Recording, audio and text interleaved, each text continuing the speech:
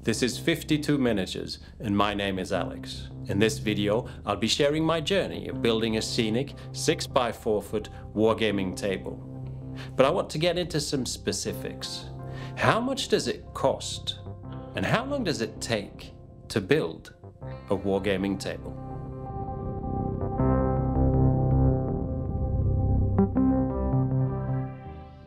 Let's get stuck right in. In the last video, linked above, I built a wooden frame for this wargaming board as well as work out the general layout and thematics. I carved out my landscape out of XPS foam, adding detailed plastic elements. In my case, 3D printed trenches and bunkers. After all that massive world building, I felt like getting into some details. If there was a god that built the universe in a week, chilling on the seventh day, I'm assuming there must have been an absolute army of minor engineering angels tweaking the little details. Like designing a special species of deep water shrimp, or all the folk working in the famous department for development of individual snow crystals. And I now felt like one of those little angels. No heresy intended. I had bridges to build, crossing my little river and trench sections. I decided to base these out of real wood, namely ice cream sticks. These can be bought in bulk in craft stores or online, or you can just save up through all the years of bribing your child or yourself with frozen sugar. I opted for the less sticky kind. These wooden sticks, most often beech, are strong yet easy to carve, easy to split into thinner strips, and you can scratch up a nice exaggerated wood grain texture with the help of a steel wire brush. And most importantly, excessively cheap. Every single piece of wood used in this video is carved to look like it's a bit crooked, then scratched and chipped with a hobby knife. For the bridge over the river, I used 2-filament 3D printed cast iron looking bridge supports. For the other two bridges, I used an eye-shaped wooden beam I found lying around. No idea where this came from, honestly. All the popsicle sticks were glued on using white glue or carpenter's glue. It dries slowly but just creates such a strong bond that I'll never have to worry about any of this ever coming off. Oh, and it's cheap, too. Building a 6x4-foot gaming table is an equation based on time, money, and complexity, or detail level, if you will. We could argue that complexity equals time, and because time equals money, complexity must equal money. And because time is apparently money, then all we're left with by the end of the equation is money. And this can be proven by the fact that you can just pay someone else to build a board, losing nothing but money. Unfortunately, there are hidden factors such as hobby equals fun or simply I'm broke to take into account. For example, building a small jetty out of ice cream sticks, longer strips of wood glued into L shapes, then filled with small strips of hand-carved planks, eventually fastened in place with barbecue skewers as poles in the ground, is awesome fun and practically for free. It takes quite some time, but my hobby level funometer is maxing out. Because my complexity level is set on high, I need details like this on my board, but this complexity level could be disregarded and your table would get done a lot faster. I mean, a jetty like this, that actually makes no sense and will not affect gameplay the slightest. It's just a visual enhancer. What I'm trying to say with my mumbo-jumbo equations, you'd recognize them if you ever talk to a bank about taking a loan, is that there is no way I can say how long your board will take to build. If you're content with a flat board with some green flock on it and some rudimentary foam hills, you can probably churn one out in a weekend. I guess instead, my demonstration will be experimenting with different techniques and materials. Thus, you can decide whether any of these steps are for you, increasing the time span for your project for every chosen step or detail. I kind of do want to wag a warning finger. My table has gotten completely out of hand, and if I couldn't be building on this during more hours than regular hobby hours, thanks to my dear patrons and video sponsors, then this table build would probably be a year in the making. I mean, I seriously thought I would have worked my way through a lot more than I have. But all the real estate eats hours. 6x4 foot is big.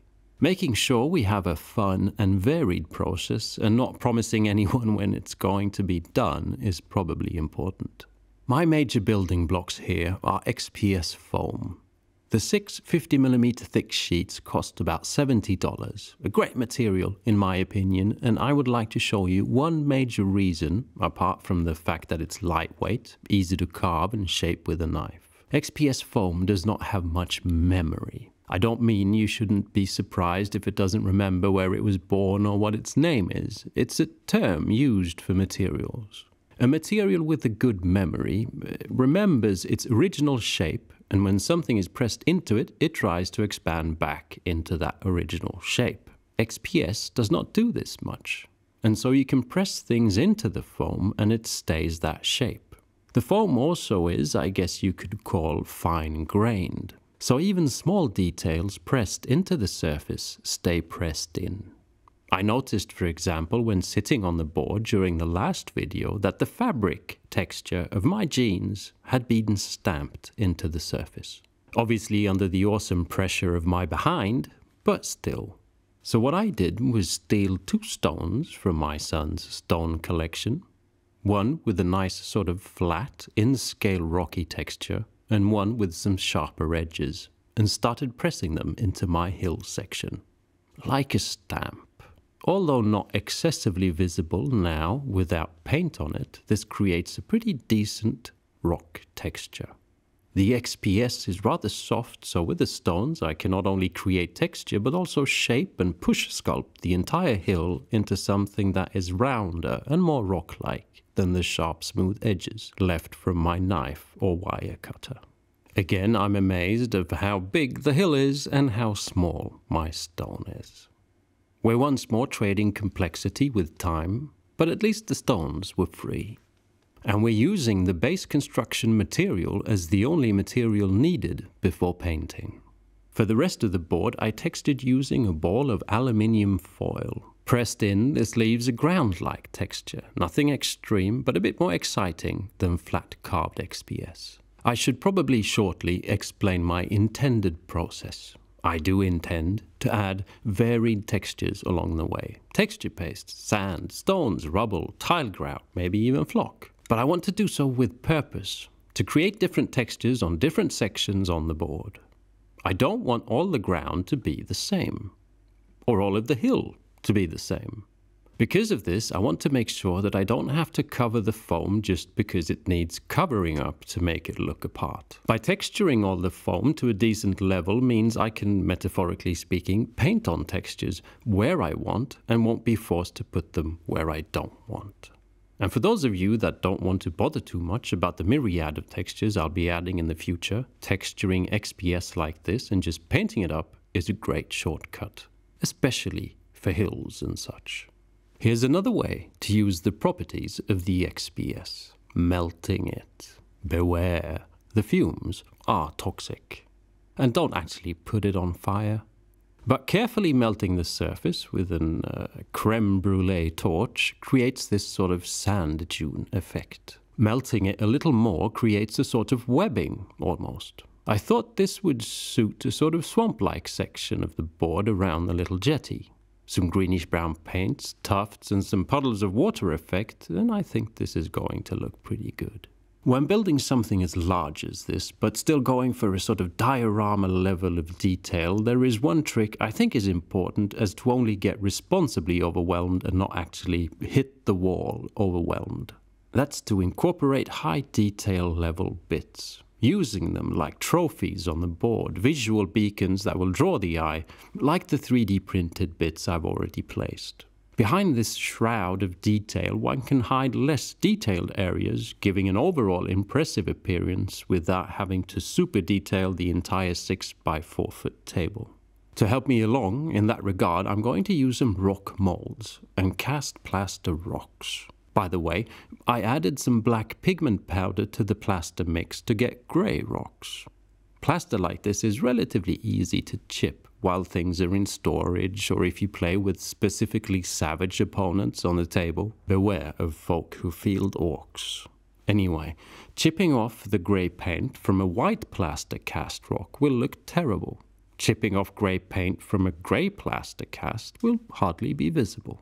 These molds are not super cheap, but they are, of course, reusable. For one project like this, it's maybe a bit overkill, but over a period of a few years, a few diorama builds, a few scatter terrain pieces and so on, and they're worth considering. If you really want to make sure you get use out of them, cast up a bunch of rocks and store them in a box. That way you can always grab a rock whenever you need one and not have to go through the whole casting process whenever you feel the need for a miniature rock in your life.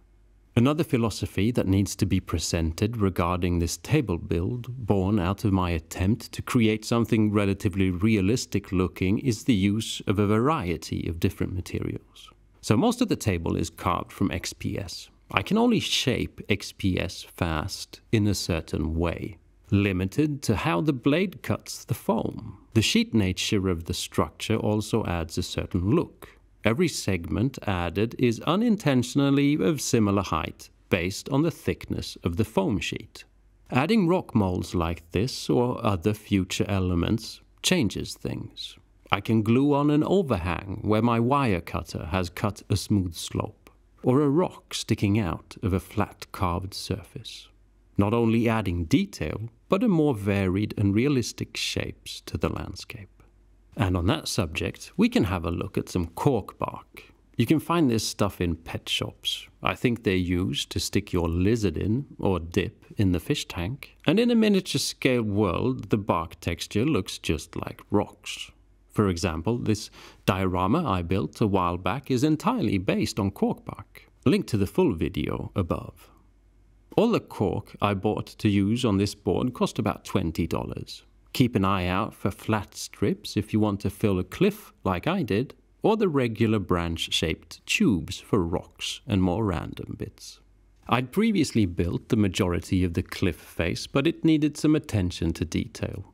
I also used chunks of bark as larger rocks on the entire board. But when building a cliff face like this, there's usually gaps and holes that are difficult to fill completely, and so I used aluminium foil. First brushing on a lot of white glue, then forcing in the aluminium foil. It kind of shapes itself like a rock texture naturally when forcing it into a confined space like this, and then covered everything again with a layer of white glue. This again is another detail level commitment, adding another hour or so to my long list of hours. A result that in the end will not be of major difference when you see this from several feet away, but that soothes my inner perfectionist. But I wanted to show you this because aluminium foil can make some decent rock-like structures in itself, and that path can be worth exploring when you're on a budget. Make sure you try and cover it with a lot of glue or Mod Podge or something, because it does not take paint very well otherwise. Now we're about to embark on the most lengthy of enterprise, and frankly for you the most boring. This is a step that a more entertaining-minded content creator would have surmised in a sentence and quickly moved on to something with a bit more razzle-dazzle. Maybe I should have put the smoke machine on while filming, or dressed up more alluring. But there is a moral to this story that, well, it won't make you more wary of wolves dressed up as grannies, but it most definitely is on the topic with the theme of the video: time and money. I mixed my own texture paste. This can be a thing. A 100ml tub of hobby brand texture paste costs in the range of about $10. I found this 250ml tub of acrylic modeling paste in a cheap craft store for $6. It's a smooth paste, so what you would get if you removed all the texture out of a texture paste. Essentially an acrylic binder. It even smells exactly like texture pastes do. Adding sand of different grain sizes, maybe some fine sawdust, some paint if you want, and you get about 500 mils of texture paste, because you add about as much texture stuff, sand and that, as you need binder, for less than the cost of buying one tub in the game store. And this is the kind of thing worth experimenting with when working on large projects, using non-hobby store items, making your own mixes of things. Can you use an indoor wall primer to prime your board? Can you make your own texture pastes? Can you use bark or such from your garden? It's all worth taking into account.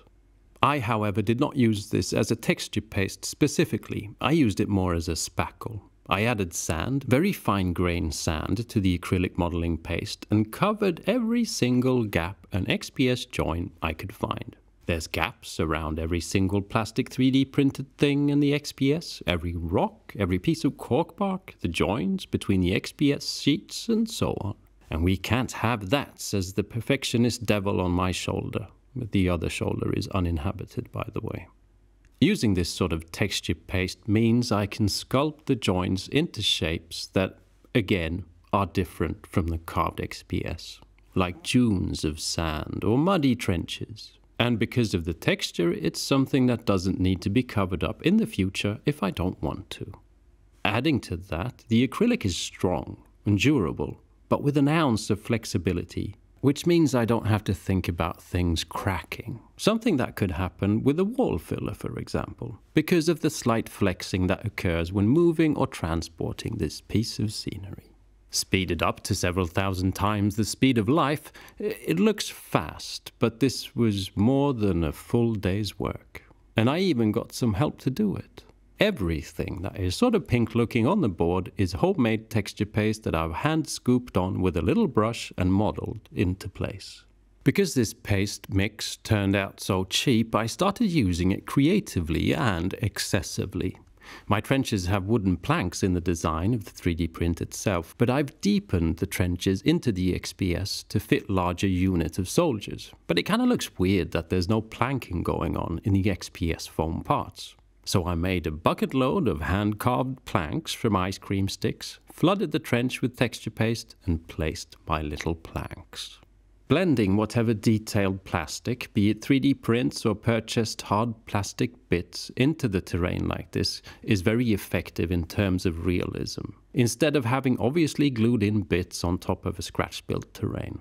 Covering parts of them with terrain, in this case texture paste, and continuing the idea of planks, sells the idea of an entire trench and not just a carved hole in the terrain with 3D printed trench bits in it.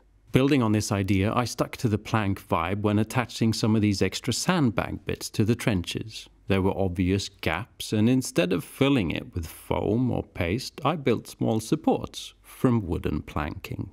These are minute details, smaller than the scratch-built jetty. But because of the jetty and the wooden bridges and the planks in the trenches, adding a few similar wood details to the trench means I'm tying the board together visually and thematically. Just doing this planking in one place and one set of sandbags would look a bit weird, if even noticeable. Having similar wooden structures all over the board makes it all come together as one world instead of a collection of bits. This obviously does not have to be wood sticks. It could be sheets of corrugated metal, in scale, mind you, or for futuristic tables, something more modern looking. But reusing a material throughout a board will most probably help blend together your different bits and help tell a bit of a story. This, as an example, is what a hexagon mesh looks like, something that would work real well in a more futuristic setting. Instead of using the nice unsullied sheet I had, I found some leftovers from prior diorama builds. Smearing out a load of sand glue, I then placed the mesh in the paste and pressed them down gently. Brushing around with a wet brush, making it look like a muddy and downtrodden little security checkpoint. Make sure you have your passports ready. Please place your tanks in the tray and don't forget to remove the batteries. Empty your pockets of loose bayonets, and any nitroglycerin must be placed in a Ziploc bag. I then realized I'd totally forgotten I was to have the remains of a forest on top of the hill. Symbolically speaking, I find that terrain is a lot about symbolics. A couple of dead trees make a forest. A couple of tombstones make a graveyard, and so on. The trees themselves are 3D prints, and I glued them in where suitable. The interesting thing here is another bark. This is most probably pine bark, but I bought it from a gardening center in a bag labeled orchid soil. Another cheap option for us city folk that don't have pine trees growing in the backyard. I've sterilized these in the oven. You can Google how to do that. A good thing to do if you pick things from outdoors, unless you want bugs and stuff coming alive in your diorama. This bark I've used a lot on miniature bases as pieces of rock, and I used it here to make the fallen tree fit nicely to the XPS. I spread out more bits around it, creating a little different style environment up here on the hill. While having taken the hike up the hill, it was time to build a bridge. Thematically, this is a ruined railway track that has collapsed and half-heartedly transformed into a scrap bridge. Practically in-game, it creates a passageway over the hill from one side of the board to the other. Good for troop movement in a large army-style game, but also a fun elevation feature for smaller skirmish games played on this section of the board. Again, I used 3D printed bits, and again, ice cream stick planking. My major concern here was building something very stable. Some of the bits are resin prints, and they're prone to breaking, so my construction is very much about gluing as much wood on there to reinforce the more fragile parts. A large portion of how long a gaming table takes to build is not only about the level of detail, but about the original plan. This, for example, could have been a hill without a bridge or a stream. Natural passageways could be carved into the foam, saving time on scratch building a bridge. Something to take into account at the planning stage.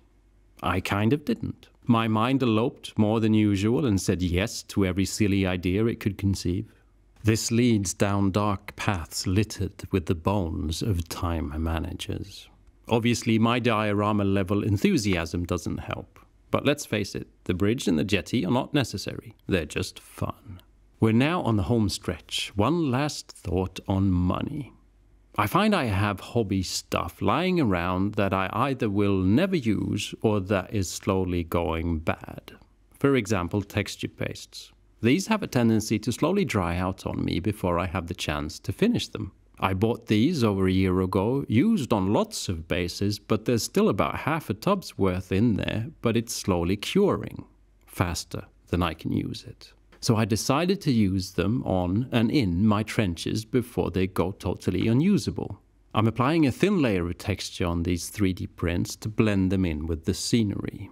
They have 3D sculpted dirt and earth on them, but I never think that looks very real. And the 3D sculpted dirt just doesn't blend in well with the rest of the dirt on the board. I also placed some loose sandbags in the dirt on the trench system to make them look less regular.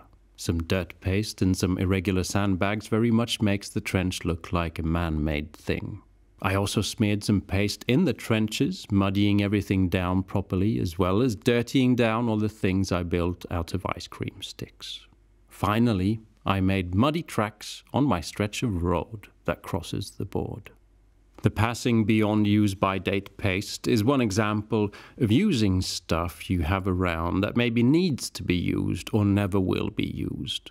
Paint is another example. Have you invested in a new paint brand of paints you like better than the other ones you used to use? Maybe paint the board with the old stuff that's dumped in a box in the cupboard.